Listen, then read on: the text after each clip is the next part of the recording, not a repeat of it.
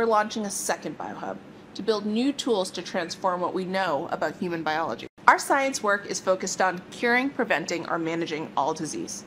That's what drove us to start the San Francisco Biohub. Now we're launching a second biohub to build new tools to transform what we know about human biology.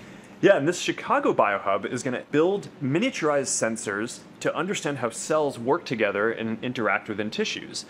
We're then going to apply these technologies to measure and understand inflammation in living human tissues because that plays a big part in our overall health.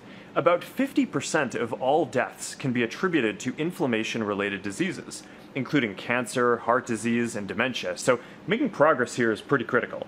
And I think one of the things that is really cool is that if we can instrument these tissues and figure out when things go wrong early, we can do something about it early. And at the end of the day, the breakthroughs from these biohubs are going to help bring scientists closer to this goal of eradicating all diseases.